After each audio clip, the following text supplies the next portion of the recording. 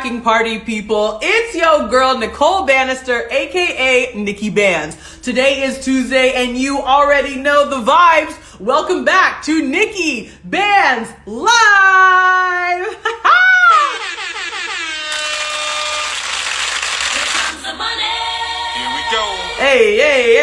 Hey, what's good, everybody? Oh my goodness gracious, it is so good to be back with you all here today. As many of you know, I just celebrated the 1-year anniversary of Nikki Banz Live, which was incredible. If any of y'all tuned in, it was a super emotional show. I was on for the first 20 minutes by myself, and then I brought my parents on to go live with me, and we had an incredible conversation about the show for the next 20 minutes, and then I brought my brother Julian on. So it was a family affair, y'all, and there was no better way to celebrate the 1-year anniversary of this incredible IGTV show than to bring on the whole Bannister family for a little takeover, y'all. And I know y'all had fun with that one.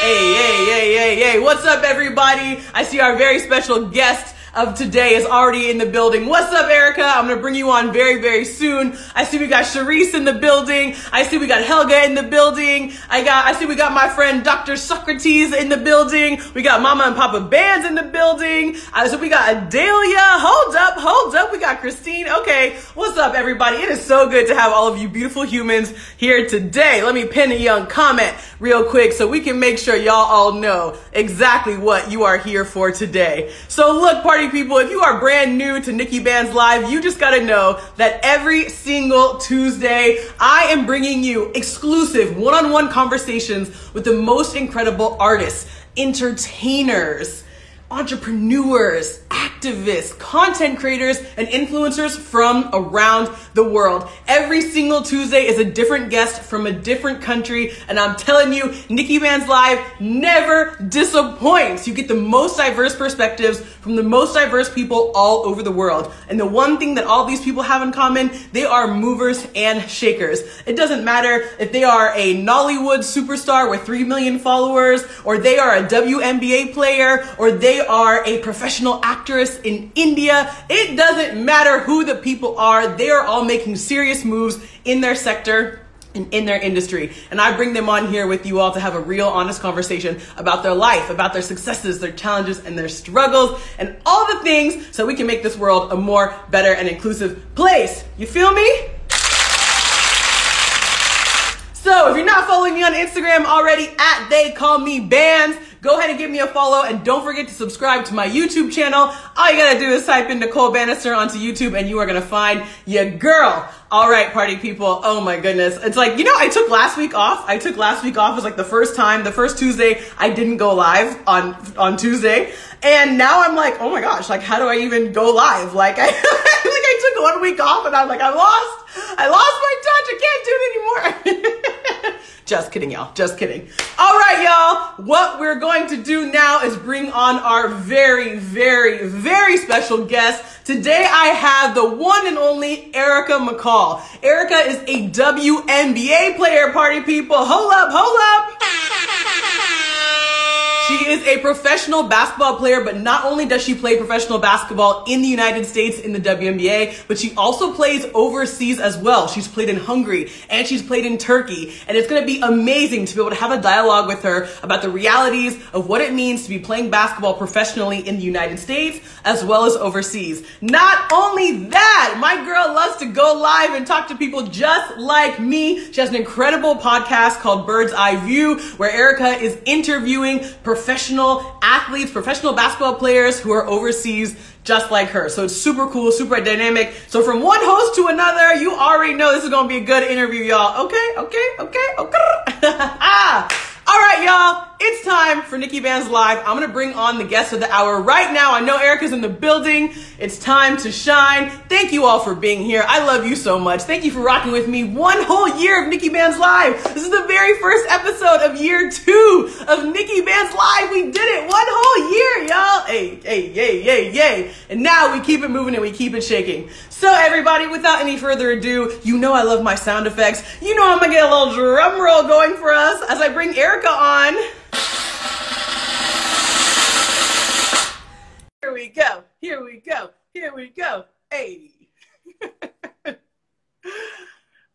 go. Let's get it. Hello. What's up? Hey. What's up, Erica? How are you? I'm doing well, and yourself? I'm so good. It's so good to meet you. I'm so glad we're doing this. Welcome to NIKKI BANZ Live. Thank you. Thank you for having me on.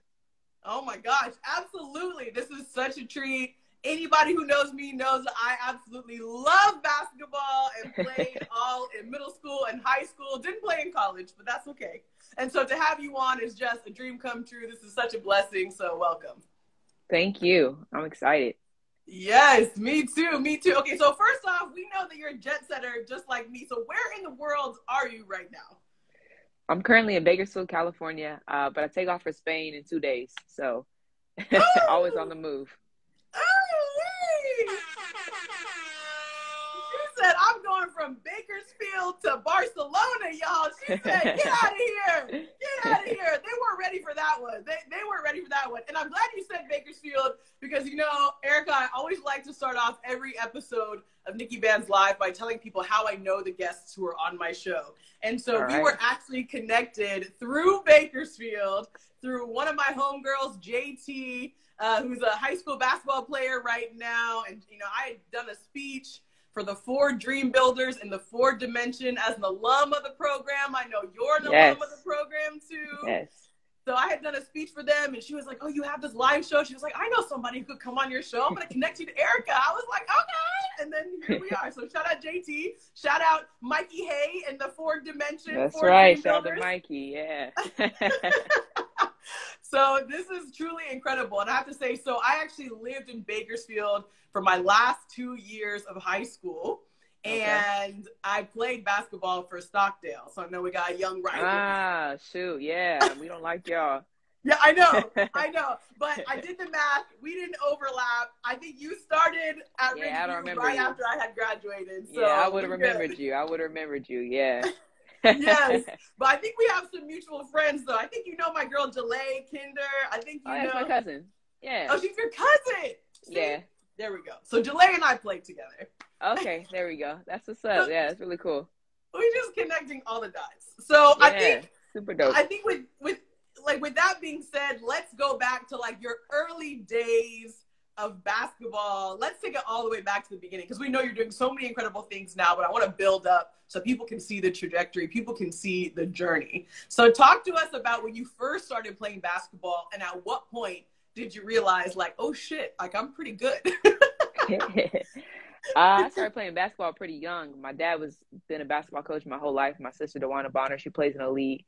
She's played basketball, so it was just natural for me to get in the game. I think I started around like 5 years old playing YMCA. Wow. Yeah, so yeah, I started real young. And it probably didn't take until I was in 7th grade where I realized I'm like, okay, like I'm pretty good at this thing and I can make this into something big. And so shout out to my sister. She was drafted in 2011, I believe. So I got to see her go to the draft and all that. So when I saw her that she got to live out her dream, I was like, okay, yeah, this is something I can definitely do. So 7th grade, probably age 11. Yeah. Wow. Incredible. And to know, from such an early age that you have this talent, you have this skill, and that could be something that drives the rest of your life is incredible. I think people spend a long time in their lives trying to figure out what they're meant to do. You figured it out in 7th grade. I'm jealous. And so, okay, so you have this basketball family. Like you said, your sister's playing in the league. Your dad is the head women's coach at CSUB in Bakersfield. We just found out Jalay, your cousin, also played basketball. I remember she played at Fresno in college. I remember. So you got a whole basketball family around you. What was it like? Like, did you feel like there was pressure from the family to also play? Like, were there ever moments where you were like, maybe I want to do something else? And then they were like, no, you got to stay with basketball. Or was it always just like, it's all love. If you can do this thing, we support you 100%. Yeah, it's always been very supportive from my dad. Of course, I did different sports. Volleyball, was terrible at it. I ran track, was decent at it, hated it though. So I was like, yeah, basketball is the sport for me. And I was never pressured into it. My dad was like, this is something you want to do. I'll help you with. If you want to do something else, I'll support you with that. So we always say it's in the blood and just the love for basketball just comes natural for us. That's kind of our family motto. So yeah, all of us just stuck with basketball. And so, yeah, we say we're one big basketball family. I love that. I love that. And I see in the chat, we got Ari Vuri saying here, GOAT family. Absolutely. An incredible basketball family here, which is so cool. And to have that support network is unparalleled, you know, to be able to have that. Yeah, thank you. And so I know you play basketball a couple different places overseas now, but when I was doing some research, it looked like you actually started traveling internationally for basketball when you were younger, like in high school. Mm-hmm. You played in some international tournaments. So tell us about those experiences. Yeah, when I was 16, I made it for the U16 USA team. So I got to travel to Mexico, which is good for 16-year-olds. You don't have to go all the way, you know, to Europe, you know, start small. So I traveled to Mexico. We played on that team, and that's when I got my first gold medal. U17, I went to Amsterdam, I believe. U18, we went to Spain, to Madrid. And for the World University Games, I went to Korea. So I was able to really get some passport stamps pretty darn early in my life. It's a big blessing to be able to travel the world and do what I love to do, and meet some amazing people along the way. So big blessings for the USA basketball experience. That's absolutely incredible. To have those experiences at such a young age is really formative, you know, like I told you, I lived in Bakersfield my last 2 years of high school. My first 2 years of high school, I actually lived in Singapore. So my whole family was moved to Singapore and lived there, and having the chance to not only play sports, but eat the food, learn the music, dance the dance, you know, all those things in another country at a young age, right? Freshman, sophomore in high school was really cool. And I can imagine for you having the ability to play sports and travel the world through that, it just changes your worldview. How did those experiences change your view of the world? I mean, not even from the sports perspective, but just in terms of you as a high schooler growing up, going to a place where everything was different from what you were used to. I mean, it definitely, you know, expanded my horizons in life, allowed me, you know, to be adventurous with trying new foods, with meeting new people and learning new languages. And I think that's kind of helped me along the way just in life. And as I become a professional basketball player, because when I go play overseas, knowing that I've had those experiences allowed me to really indulge myself in the culture. Because I always say, when I say on my podcast, when I talk about, you know, there's a lot of people who aren't made for overseas because they don't indulge themselves in the culture. Because if they don't, man, overseas absolutely sucks. So it's an absolute drag. So in order for you to enjoy yourself and enjoy the basketball and, you know, what you're living in for 8 months, the country you're living in, you really have to dive in. You really have to try to learn the language, try different foods, go out and explore. And with that, it just makes a better experience. So shout out to my 16-year-old, you know, experience for allowing me to be able to open my mind to that, to where I am now. Oh my goodness. I love that. I couldn't have said it any better myself, Erica, because you're totally right. There's so many, and let me be frank, there's so many Americans in particular who go overseas and they only want to hang out in groups of other Americans. They're not trying to try new food. They're not trying to learn new languages. And I'm just like, bro, why did you go overseas if you just want to hang out with Americans? You could have stayed in Bakersfield. Exactly. And so I just think it's dope that you were able to have that, you know, so young. Even right now, I'm coming to you from Cape Town, South Africa, which is where I spend most of the year. I was in LA for the summer, for US summer. You know, I tried to skip winter here. But I also love just traveling around the world and being able to immerse myself in that which is new. So talk to us about, I mean, there's so many things I want to talk to you about in terms of the international front, but, you know, as a fan, let's talk about what is it like being in the WNBA? Like, I just have to ask you, because I'm like, as any high school girl, college girl, like, that's the dream if you play basketball, right? Talk to us about what it's been like for you in the WNBA. I mean, like you said, it's a dream come true. You dream about doing something like this, you know, when I was 8 years old, you know, thinking that I can make it to WNBA, and when you do it, it's kind of surreal. I remember playing my first game, and just stepping on the court, like, man, I can't believe this happened. And then I remember guarding Maya Moore, and I was like, in my head, I'm like, oh my gosh, I'm guarding Maya Moore. It's just right. It's just crazy. But the league is full of ups and downs. You know, nothing is ever that seems, you know, as good as it seems to be. And I learned that. You learn that being in your rookie season. You know, it'd be like, oh shoot, this ain't, you know, what it's all meant to be. You know, you think you go to the league, you're gonna get, you know, private jets, and you know, you're gonna have a whole bunch of fans at the game. You're gonna have, you know, this fancy food and these whole special hotels, and you get there, and it's just like the complete opposite. You know, you flying commercial, and the hotels are, you know, they're nice, but they're not anything like luxurious or anything. And so it's pretty eye-opening your rookie year. I mean, I came from Stanford, and we kind of had the same experience as the league, but I know tons of players that played in the SEC, the ACC, where they fly private and they go out to Ruth Chris before games and stuff like that. And it's just a completely different experience going to the league.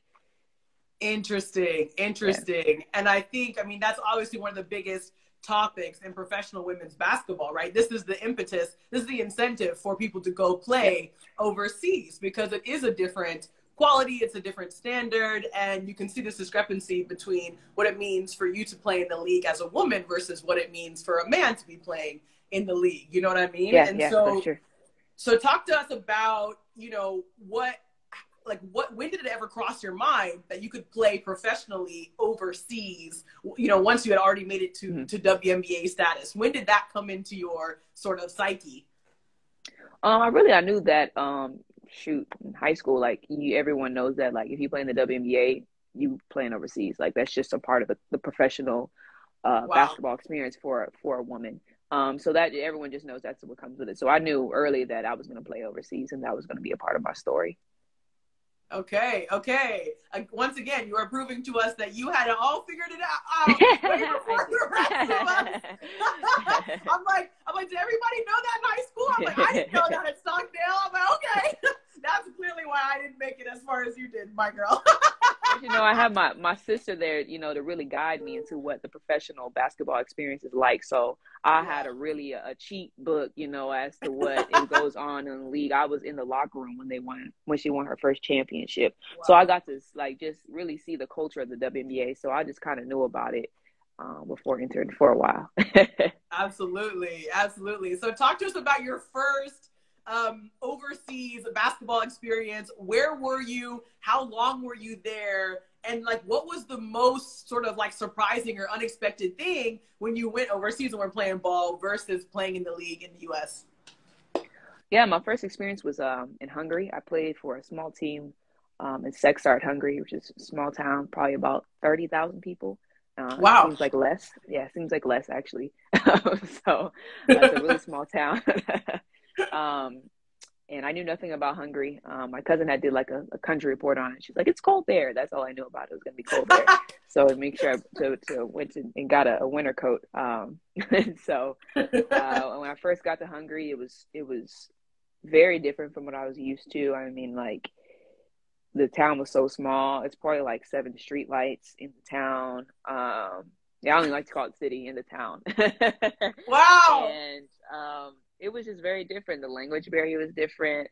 And I learned that Hungarian is actually one of the top 5 hardest languages to learn in the world. So I was intimidated immediately by the language. I'm like, okay, how the heck am I going to learn this? And I got there, and now, like, my rookie season, you're really just in for the ride. You don't really know what you get into overseas.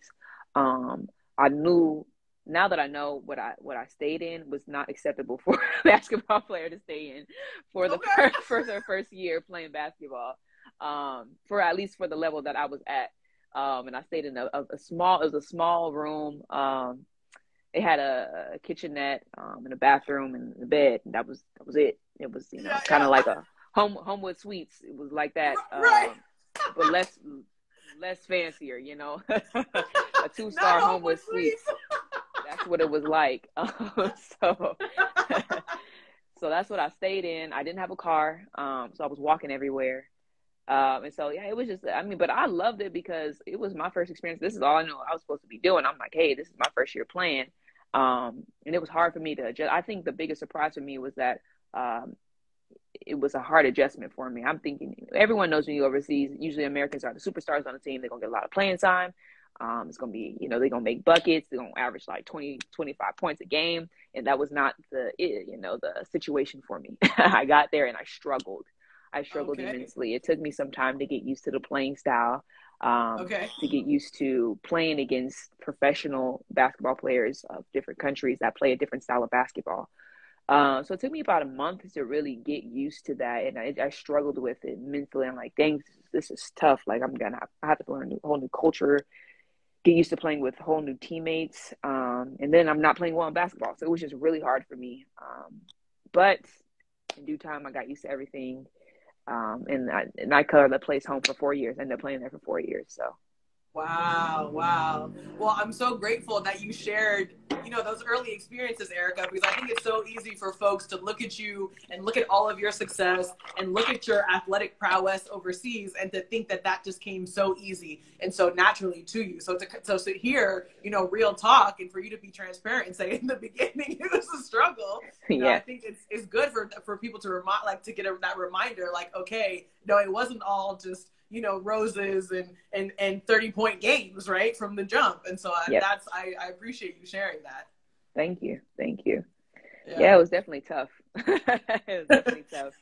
And I kind of learned that I have an adjustment period. Every time I go overseas, I have an adjustment period where I'm just not going to score 20 points in the first game. Like, it's going to be, we coming out the kinks right here. That's kind of what the first couple of games are for me. But in time, like, I adjust really well, and I love, like I said, getting to know the culture and stuff like that. So I'm always asking my teammates about the languages and stuff like that. And I should know a lot more Hungarian than what I know for being there for 4 years, but but I made my way. Absolutely. Black person in town. Fun fact for that. Yeah, that was an adjustment too, being the only Black person in town.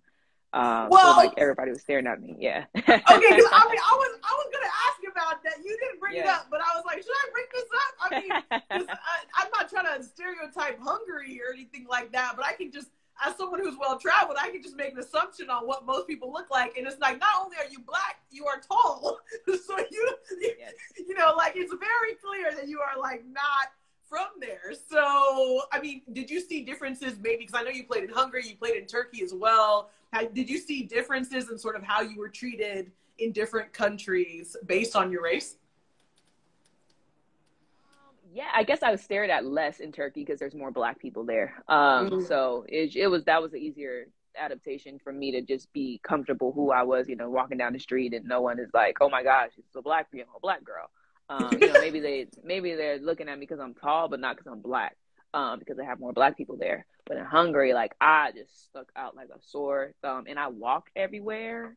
It's a small town, so everyone knew who I was, which ended up being a benefit, later on. And everyone knows who McCall, everyone knows that's Erica.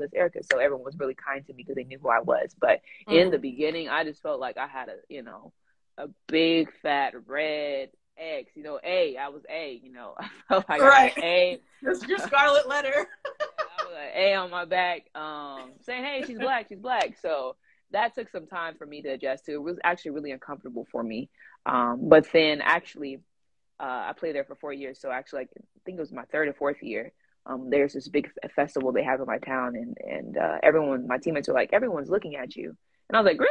I don't even notice. So yeah, I just got used to it. And so at that point, it was considered home. So I was like, yeah, I mean, everybody knows, like, I'm the Black girl that plays basketball here. So I was treated with kindness. But I was actually treated, I guess it was just more of a personal experience playing in Hungary, in my small town of Sexar, rather than playing in Turkey, like, where you just, anybody out there. Versus in Hungary, I was Erica. I was the basketball player there. I think that's such a good point for you to bring up, Erica, because there are, like, you can have radically different experiences based on your race, based on your nationality, depending on where you are, right? In a place like Turkey, where there's a lot more Black people, a lot more people of color, people maybe aren't looking twice at you in the same way that they would in a smaller town, in Hungary. Like, even me here in South Africa right now, people don't really, like, look twice at me because, like, I'm in Africa. So people are just like, whatever.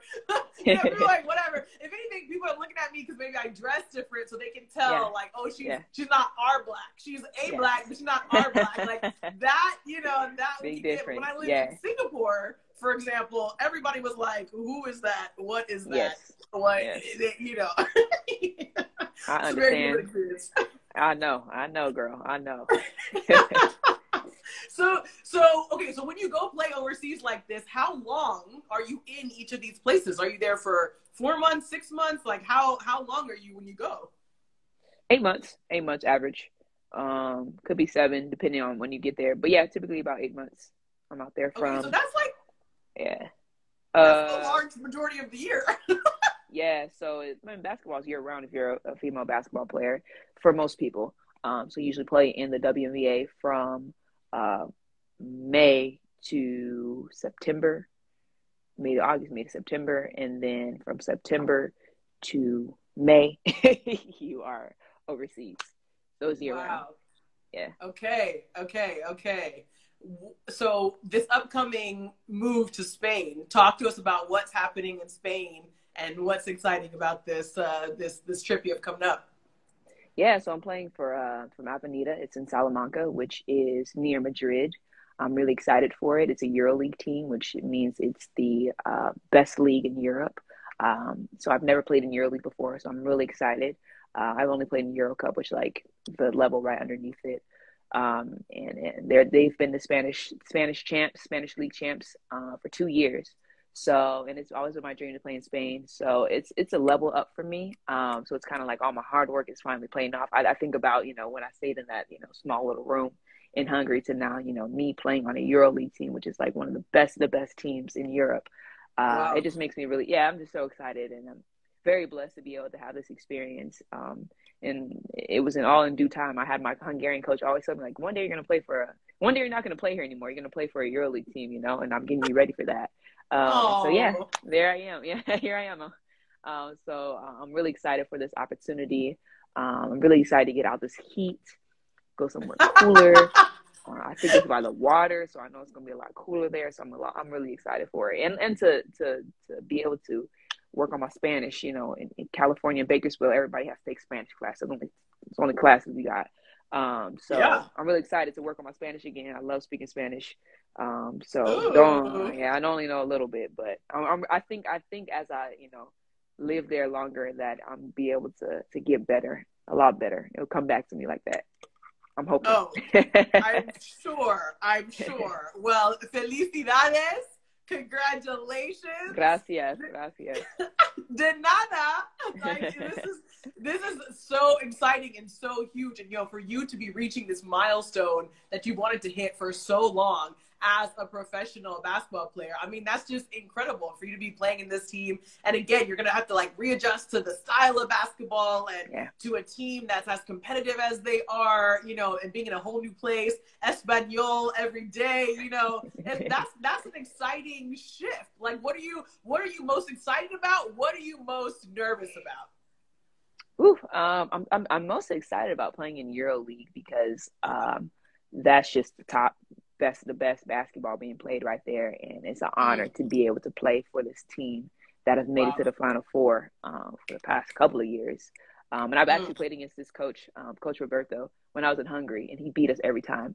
So my team was always in second place compared to his team. His team was just always so good. So I'm really excited to play for him. I guess I'm most nervous about, like I said, it's always an adjustment for me to get used to the style of play. Spanish basketball is different from Turkish basketball, which is different from Hungarian basketball. So the Spanish basketball is a lot more fluid, a lot more flashy, a lot of, passing and cutting. So that's a different style of basketball that I'm not used to, but I'm excited. I'm a bit nervous to get used to that. Yeah. Well, you know what, Erica, you seem like a hella quick learner. You have so much cross-cultural capital from all the different places you've lived in before. So I have no doubts whatsoever that all those nerves will be eased, after that first month adjustment period, and then you'll be right in it. I know that's what's going to happen. And I love you got someone here more about NY saying bilingual bird. That's my girl right there. I love that. You might even be like quadrilingual bird at this point. I'm like Turkish, Hungarian, English, Spanish. I'm like, what's next, girl? Yeah. I mean, it's always fun to be able to know some languages and at least know some, the basics, the high buys. Thank you. To be able to, even that, goes a long way for you to be able to communicate with people in that nature. Yeah, absolutely. Absolutely. And I think one of the things that's so incredible about what you've done with your professional basketball experience overseas is this incredible podcast that you have, Bird's Eye View, where you are having similar dialogues to the one we're having right now here on NIKKI BANZ Live. You're having these conversations with people who also play professional basketball overseas and sharing that insight, sharing their knowledge, sharing their experiences. Talk to us about how you decided to launch this podcast. Yeah, so I had a podcast 4 years ago. It was called Bird's the Word podcast. Okay. My nickname is Bird because my last name is McCall. So it's like McCall. So that's also in my intro. Yeah, so everyone can kind of get the name and the title of the show together. Because like, why is it Bird's Eye View? Okay, so I had a podcast called Bird's the Word podcast, and it was about pop culture, music, a little bit of sports. I started overseas. It was really hard to maintain overseas. I only had 4 episodes. So my guests were all from America. I had a co-host who was my best friend, Ashley Brown, and she was in Bakersfield. So it was just really hard to maintain. I was doing the editing. I was doing the social media. I was making the content. It was just really hard and complicated, and it sucked the fun out of it. So I stopped that. I stopped that. But when I was in Washington last season, I was like talking to my close friend Sydney Weiss, and I was like, I think I want to start a podcast again. But I was like, but when I want to do one, I want to do one on something that I'm really knowledgeable about, so I can be able to talk about it easily.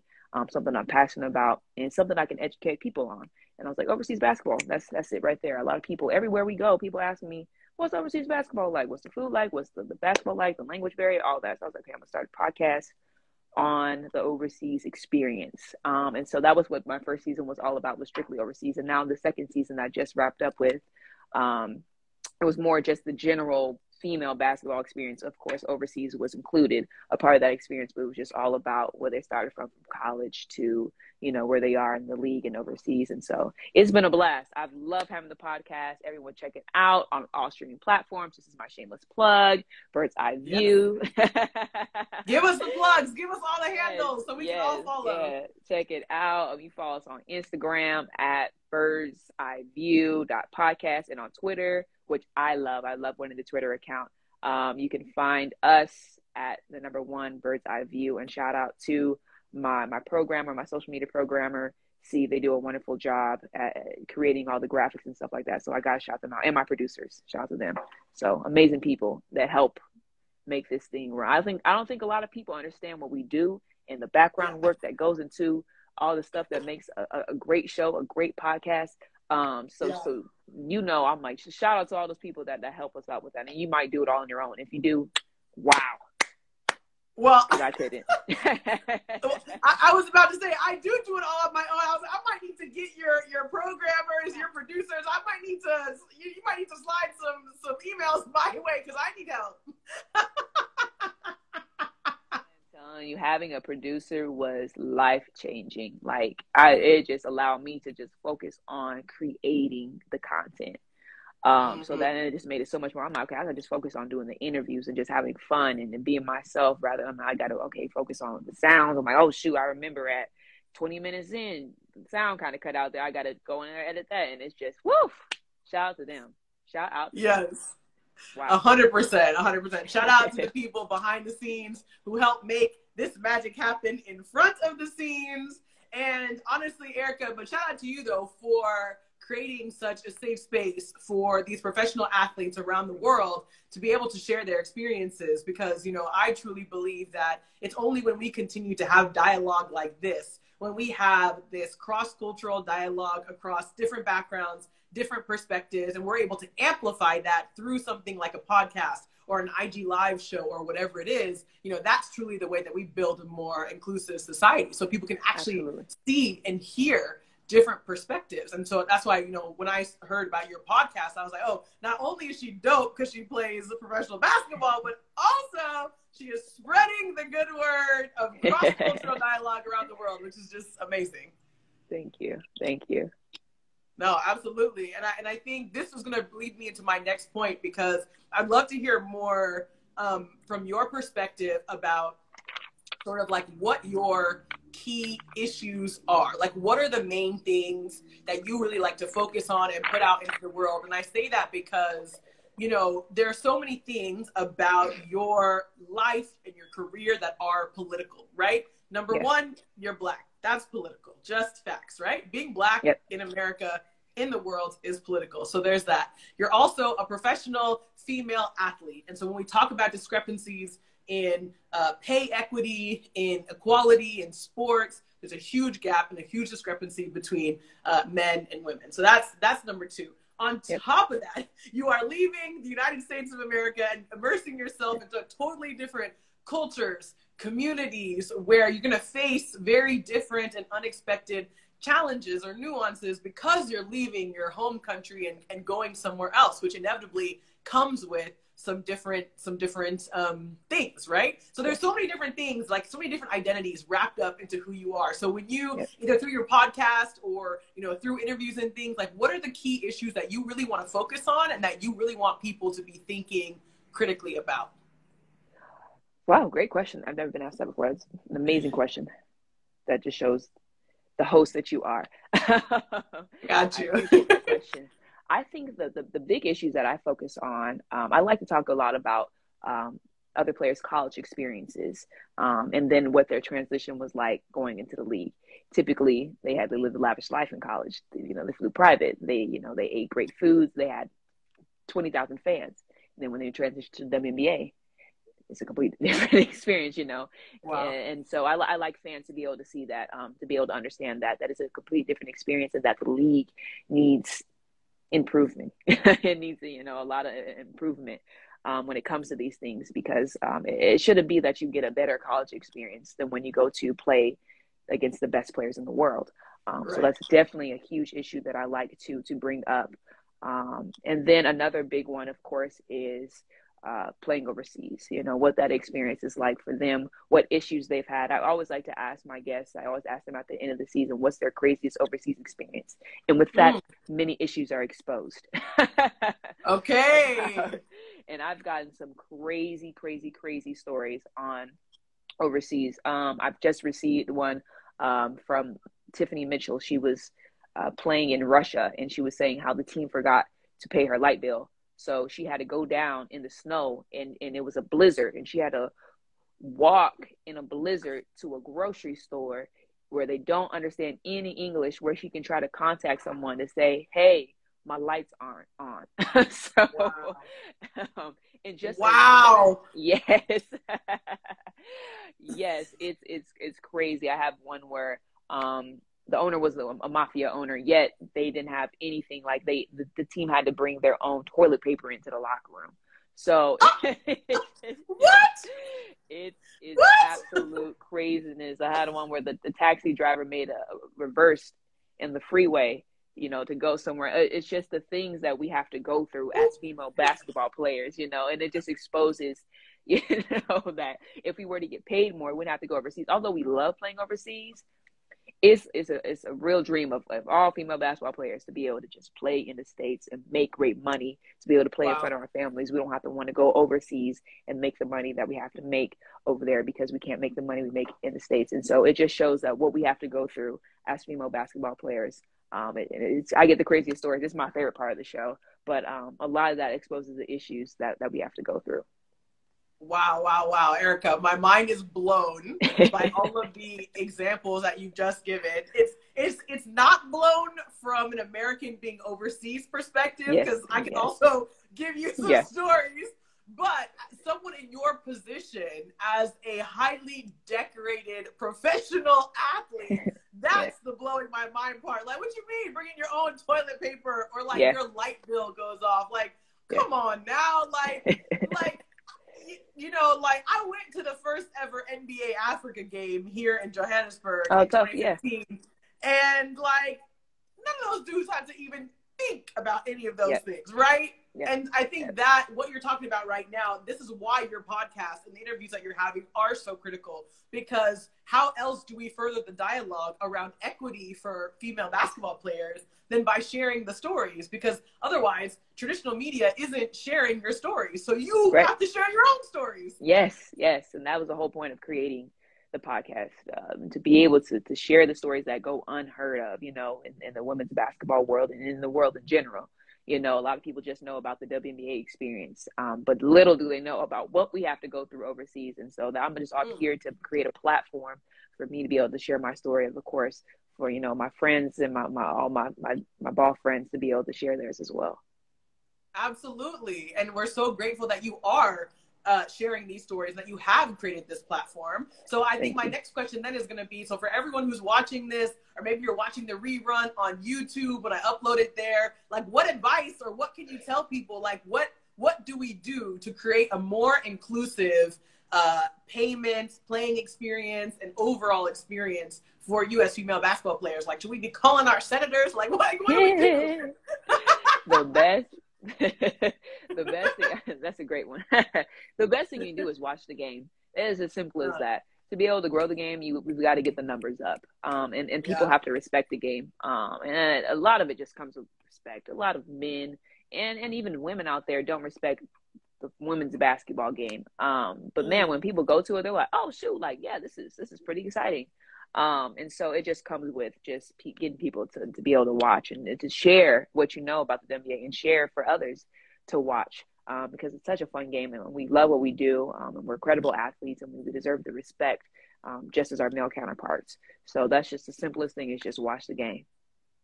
And you can watch tonight. We got a WNBA two playoff games coming on tonight. We got it at 5 p.m. Eastern or PT time. We've got the Connecticut Sun versus the Chicago Sky coming tonight. Shout out to my sister. Got to plug my sister. She's playing tonight. Hopefully they get the win. And then we have the Las Vegas Aces versus the Seattle Storm on ESPN at 7 p.m. Pacific time. Sorry to the East Coasters. I know that is late, but they're going to be really, really, really great games. There have been actually the best game of the season just happened a few days ago when Vegas played against the Storm. So check it out tonight. If you guys are, if anyone has want to watch their first WNBA game, check it out on ESPN tonight. Gotta plug the league while I'm here. Oh my gosh, I love that. I love that. Shout out to your sister who's playing tonight. That's so incredible. And I love what you said. Just watch the game. Go support. Go be there. Show up. Right? And it's like so often in life, the answer is very simple. The answer is show up. Simple. Yes. Just show up, please. and so I love that. Everybody out there, go show up. And I have to say, I was in LA for the summer. So I spent all of June, July in LA. That's when I went to Bakersfield. Shout out to the Dream Builders. I saw them tuning in, commenting in the chat. But I went to a Sparks game. And I was blessed. I had a friend who had courtside seats, so I went and sat courtside, and it was phenomenal. I had so much fun. The game was amazing. The players were phenomenal. The energy and vibe in the stadium. There was an incredible DJ, MC, keeping the crowd high. Oh yeah, he's amazing. I love that DJ there. Yes.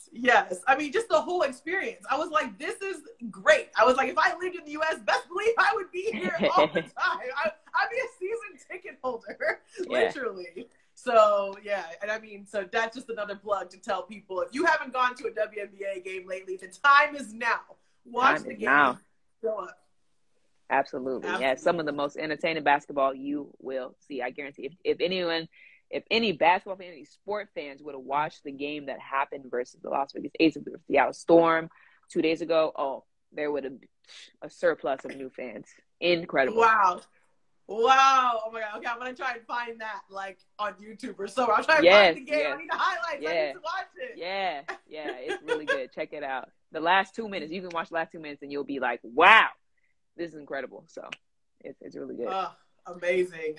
And again, like, it is just so critical to really show up and support, the female athletes out there, because if we don't show up and if we don't continue to support you all, then who else is going to? So just make sure everybody go support the women, go support the WNBA players. I'm trying to think, me, I travel a lot. I was like, am I going to be in Spain anytime soon? Girl, I'm going to come come out to a game. Yeah, come out. I'm right by Madrid, so it should be fun. Come out, hit me up.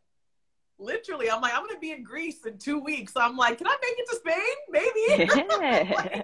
You can watch some Greek game. I don't think they'll be out there yet, playing yet, but anywhere you go, there'll be a league, a basketball league you check out. Yeah, I love that. I mean, I actually played in the basketball tournament here in Cape Town a couple of weeks ago. Oh my gosh, okay. the way I have not played competitively since Stockdale, which was 13 years ago. Oh my gosh, I was so tired. I was so sore. But it was so much fun. Like, if you love it, then you love it, you know? So just being able to be there, to see the young talent here in South Africa, it was really cool. Really, really cool. That's what's up. I love that. Yes, we got to support. So, okay, we got about 15 minutes left here on the live. Right.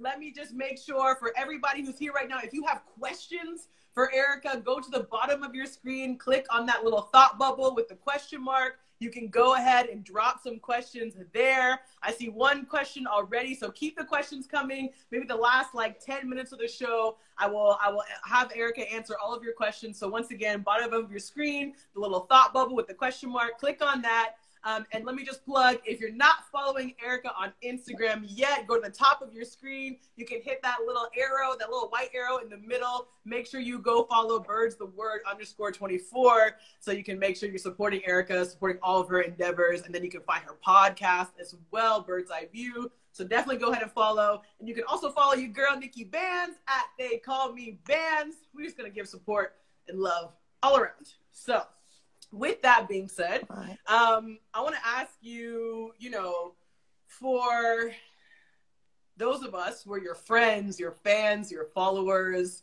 we want to continue to support all the different things that you're doing, basketball and otherwise. So talk to us about what is on the horizon. You've already mentioned Spain, and you're moving to Spain in this big exciting moment, but what else is coming up that we should be keeping an eye on, and how can we continue to support you and everything you're doing around the world? Yes. Hopefully, I have a upcoming Twitter Spaces series coming up because it seemed like that's the new move. I try to follow the wave on all the new social media stuff. So I'm looking to start a Twitter Spaces series that's going to be essentially in addition to the podcast. It'll be a little bit more broad in terms of the topics. Of course, we're talking about women's basketball, of course. But it'll be more looser and less structured than the podcast, and just having conversations with fans. It'll be a lot more interactive. Fans will be able to come on into the chat and be able. It's kind of like what's that app that everyone was using in the during the pandemic? Like House Party. Essentially like that. Yeah, exactly like that. Yeah, where everyone using it in the pandemic, and everyone, can be able to come on and talk. And so it's just going to be a lot more interactive for me to be able to interact with my fans. So stay tuned to that on Twitter if you guys are on Twitter. And of course, I'm just looking to expand the Erica McCall brand, just looking to get out there to be able to work with some partnerships. Looking to get an agent. If anyone knows anyone out there. So put it out there, girl. Put it out there. For someone to be able to push me more outside of myself. So looking to work with that. I'm actually going back on Snapchat. People want to follow me on Snapchat. Follow me, Erica McCall. And I'm going to try to create more content to be able to show people what it's like living overseas, day in the life. So I'll be out there just recording some stuff of what I do out there in basketball. I'm looking to maybe get one to show, what overseas basketball players pack, that could be a whole episode right there. So stay tuned for that. Yeah, stay tuned for that. I love that. Honestly, I want to watch that episode because, you are a very tall girl. I'm 5'8", and I wear size 11 shoes. One pair of my Jordans fills up half of my suitcase. So yeah, I don't know how you pack when you go overseas. It's tough, and it's different for everyone. Some people prioritize shoes more than clothing, or some people your team only provides for you 2 suitcases and a carry-on. You get a carry-on. So I typically bring 2 big suitcases. I got a carry-on. That's like a small suitcase, and then a backpack. But some people bring about 4 suitcases. They got money. They got big money. I'm trying to keep it free. So I'm really trying to, I got to be strategic about what I want to bring. I can't bring that many pairs of shoes. I also always bring a surplus of going out clothes that I never wear every year. So never fails. I got a whole suitcase of things. Oh my God. Oh, just in case. And so, yeah, it's a struggle every single year. I stress myself out every single year. Here I am 2 days before I'm supposed to leave trying to figure out what I'm going to post to pack. And it's always overweight. So we'll just have to, you know, pray for something. And you got to figure out, some things just have to go. And it's just always a disappointment, like, okay, this can't go. Exactly. And I mean, to be fair, you know, going to a place like Spain versus like a small town in Hungary, let's be real, you're going to have a lot more access to a lot more facts. things. Facts. You know, like, I did not need any going out clothes in Hungary. None. Oh, that is too funny. Oh my gosh. Okay. Well, we're so excited for you to get back on the Snapchat, to start hosting the Twitter spaces, all these exciting things you have coming up, the new season of the podcast, like all of this. It's really cool to see. And it's really just beautiful to see you expanding outside of just being an athlete and your athletic prowess, but also in the entertainment space, hosting, presenting, emceeing. It's really cool to see you being able to share your passions with the world through this other medium and this other platform, you know, besides just basketball. So props to you, girl. We love you. Thank you. And I thank you for doing this. This is really dope for you to be able to allow people to hear stories from all across the world, not even just in the USA, you know, and from different platforms and the people of different professions. And I know you had actresses and musicians and athletes. That's just really cool to see. So thank you for doing this. Oh my gosh, absolutely. You are the first professional basketball player on here. I've had one Olympian. So I had one Olympic athlete, Simi Adeagbo, who was the first ever African Winter Olympian, which was wild. It's giving cool runnings. Yeah, it's giving it literally. She does not bobsled, but like skeleton, which is like a single person bobsled. Yeah. It's cool runnings all the way. So truly, to have you on and to have you as part of my prestigious alumni of NIKKI BANZ Live is just so truly lovely. So thank you. No, it's been such a vibe. And I am seeing that we have 2 questions in the chat, and I wanna ask these. These are great questions. So we have a question here from Julia Lene. This is actually my roommate. She's in the other room. Shout out to my roommate. Julia, okay. Thank you, Julia. So this question is from Julia. She says, how does the multi-country year-round lifestyle of a professional women's basketball player affect your social and personal life? So for example, are you able to have families and kids when you're traveling so much? Are you able to date? Like, how does that work out? And is that an option for you? Yeah, it's exhausting. That's the word I think a lot of people will use to describe, you know, what our lifestyle is like. We just never have any breaks. We never have any off season. Rare time to go on vacation. I've never been on vacation in my professional life. For me, just take time, because I'm just always like, I can't get out of shape.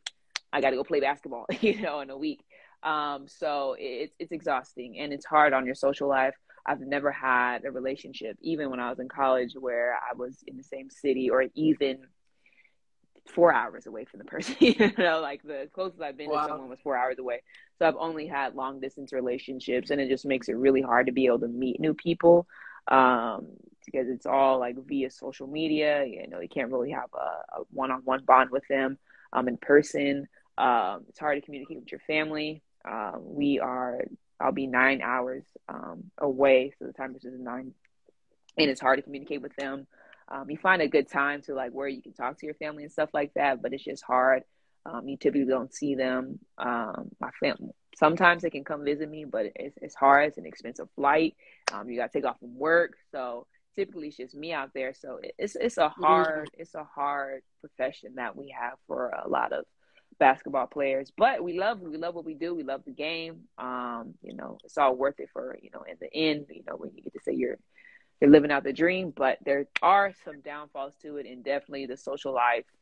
Gotta take the back door when you're a professional basketball player. That's for sure. Well, Erica, we appreciate that honesty, and that it is hard. It's hard to have that social life, that personal life. I mean, even look at, you know, Serena Williams's retirement, right? It's because she wants to be able to have a family and focus on things that she can't, being a full-time professional female athlete, right? Things that male athletes don't have to always think about, right? So Yeah. it's just, yeah, it's important to, again, keep sharing that story and sharing that narrative, because we have to remember that, like, you're out here also trying to also have a social life, trying to also have Yeah. a personal life, and then Yeah. it's hard. Yeah. You got to like literally plan when you want to have a child. Like most people plan for when they're a child. And shout out to the league, the players organization, really. They've sent out fertility kits, essentially, where you can be able to freeze your eggs or something. It's something of that nature. I'm not for sure like what the exact thing is, but essentially they sent out fertility care, so you can kind of plan on when you want to have children, because they know for like athletes like us, it's hard to be able to have children. Shout out to my sister. She had twins. I don't know how she's still even playing basketball, but she had twins, and she was out for a year. But it's hard, to be able to, have children and be able to play in the league. And she's got to worry about childcare. She's got to worry, and she still goes overseas. So it's very hard for her to be able to balance that, but she does it with grace.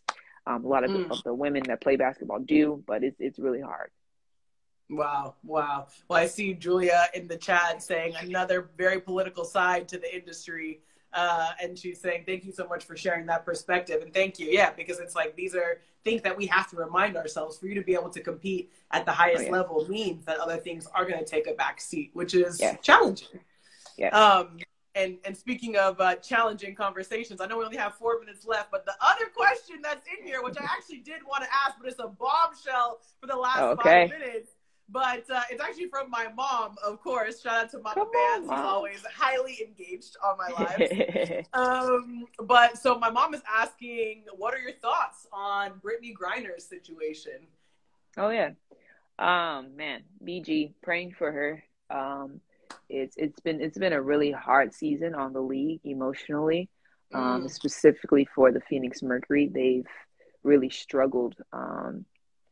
Just had a surplus of issues going on to it, with the base issue being that BG is incarcerated in Russia. So it's just been a really emotional season for the league. And so I really commend all the players that really just got through it.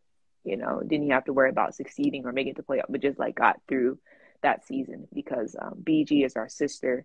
And many people in the league who are close with her and have a great relationship with her, and they're struggling with it. And so I'm praying that she gets out soon. I know, thank God that the president has been able to step into the situation and be able to communicate with Russia as to how we can get her out as soon as possible. It just really hurts, to see her, locked away. I think it was 200 days yesterday. So I think today marks 201 days since she's been incarcerated, which is so long. And it's tough because, everyone asks us, how does it affect us as basketball players? Do we fear our safety? Many people aren't playing in Russia. I don't know any Americans playing in Russia, going to play in Russia.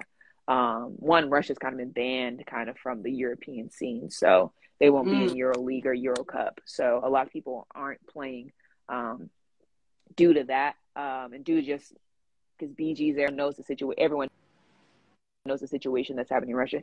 Plus, they're in the middle of a war. It's just a lot of reasons as to why you wouldn't play in Russia. But also, a lot of people know it's an isolated situation. So although we want BG home and it hurts to see her out there in Russia, we also know that that's a situation that's very rare, in that we still have to go on, about our professions to make money. And so a lot of us aren't feeling too nervous about traveling overseas because we've just been doing it for so long. And we just feel like that was a really isolated situation when it came to BG. So we're all going out there. Of course, we'll be out there supporting her and wishing her well and praying that she gets home as soon as possible. But most of the people that I know are going overseas, still make, our living and play the game that we love. And I know BG would want us to do the same. That's so powerful, Erica. I'm so grateful for you sharing and for being honest. I see people in the chat. Shout out to my girl Carrie saying free Brittany Griner. I mean, absolutely. And I think it's so important, and it's actually so helpful to hear your perspective on it. And the reality is, like, you still have to continue to make a living as a female professional basketball player, which means you have to go overseas. That's a reality of being a professional basketball player in the United States and being a woman, is that, like, for your livelihood, you have to keep playing overseas, even when something absolutely tragic happens to one of your own. So absolutely, it's great that the president has gotten involved, but we need more involvement. We need more engagement. We need more people talking about Brittany Griner, and we need more people working diplomatically and maybe even not diplomatically to make sure that she gets home as soon as possible, because it's an absolutely devastating and, to be frank, disgusting situation, to see a very talented athlete locked up overseas, and the United States government isn't doing every single thing possible to already have her out. The fact that you just said it's day number 201, that's ludicrous. Like, can you imagine? Like, it wouldn't be LeBron, it wouldn't be Steph Curry, like that. Maybe that wouldn't be a thing. That wouldn't be a thing. So, like, let's give female athletes the respect that you all deserve. The everything that you deserve, so you can have a lifestyle in the United States and overseas, where you don't have to fear for your safety, where you don't have to fear for your salary. yes, facts. Yeah. Well, very powerful way to end this conversation, but I'm glad that the question was asked. It's like, we have to talk about the things that are going on in the world right now. Absolutely. Real life. Yeah. Yes. Exactly.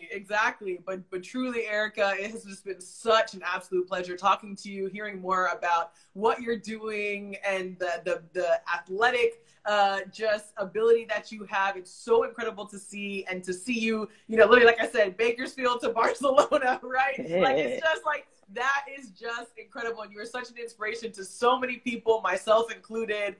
So keep traveling the world, keep hooping, keep sharing these stories, because people need to hear them. And I just really appreciate you for being a guest here on NIKKI BANZ Live.